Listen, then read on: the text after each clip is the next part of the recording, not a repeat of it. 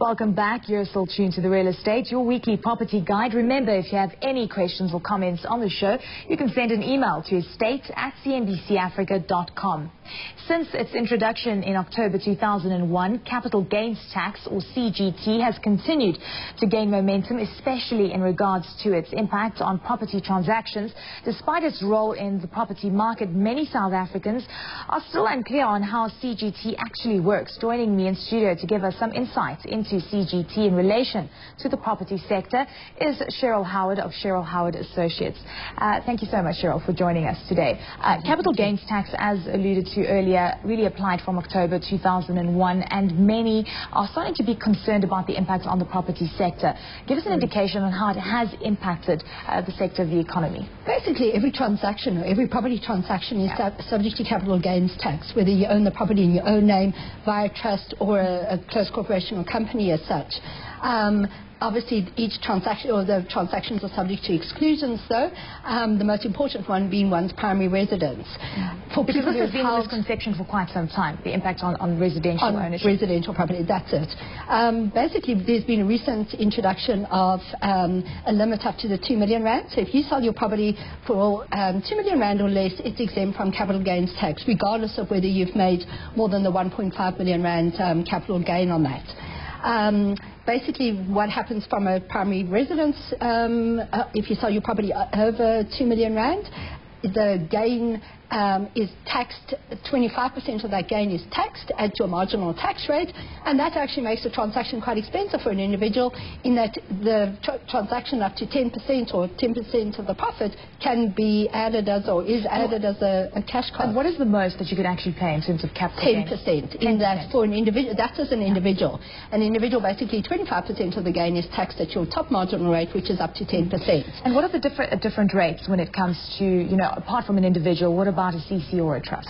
Closed corporations, 50%, and companies, 50% of the capital gain is taxed at the tax rate. So you're basically looking at a 14% tax rate, with the average year of the company rate being 28%.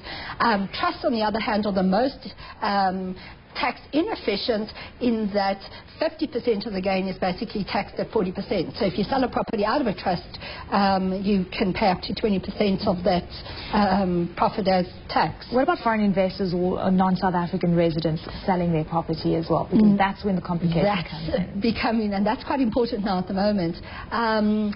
As a non-resident, you technically don't get the primary residence exclusion, in that you're obviously not resident in South Africa. There might obviously be some exceptions, especially for individuals who've stayed in the country for more than 5 years. But it's the conveyance's responsibility now. The SARS has sort of shifted the responsibility to the conveyancers and the estate agents to literally make sure that they collect that tax on their behalf.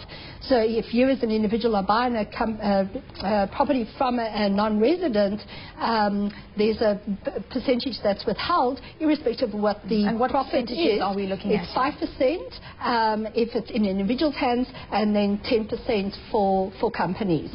The cost of disposing of the property, tell us about how that affects the tax. Your costs are fortunately deductible from that side. So basically, you would then start off with whatever you bought your property for. You add all those property transactions in your transfer duty and your conveyancing cost of putting the property into your name. If you've then made any capital improvements during the period that you own the property, that's then included as part of the base cost. Your selling cost then, for instance, getting your electrical certificate, any sales commission, any other costs involved in advertising that sale as such, are also deducted.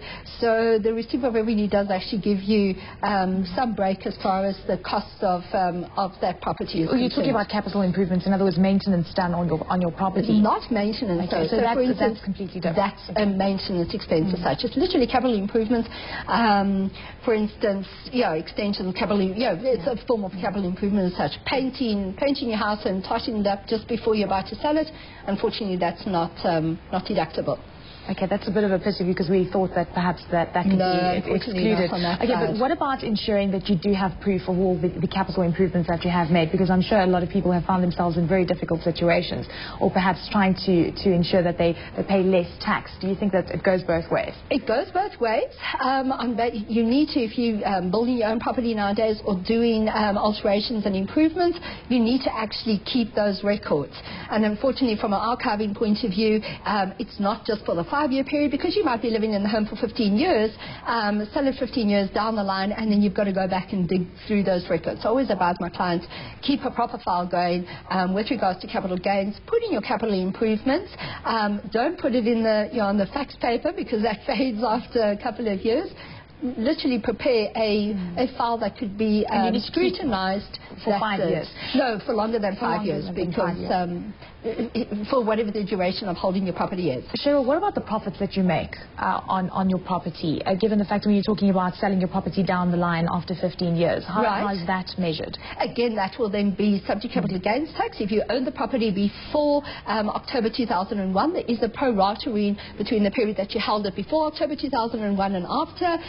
But basically, from October 2001, whatever that gain is up until the date that you sold it would then be subject to capital gains tax based on your exclusion, taking into account your exclusion rates, and the 25% or the 50%, depending on what nature of the taxpayer is. And as we said, capital gains tax really applied from October 2001. Correct. What do you say to those that haven't complied or have in some way not done things correctly? You know what, it's never too late. Start. Unfortunately, there are limitations as to what you can do. For instance, if your property was in excess of 10 million rand, you needed to do a valuation by the end of September 2002, and that needed to be submitted. But you know what, it's not too late in the form of getting your chitties together with regards to the improvements that you're making now, and just putting your house in order. It's never too late to start on that side. Cheryl, thank you very much for those insights. It's a pleasure. Thank you very much.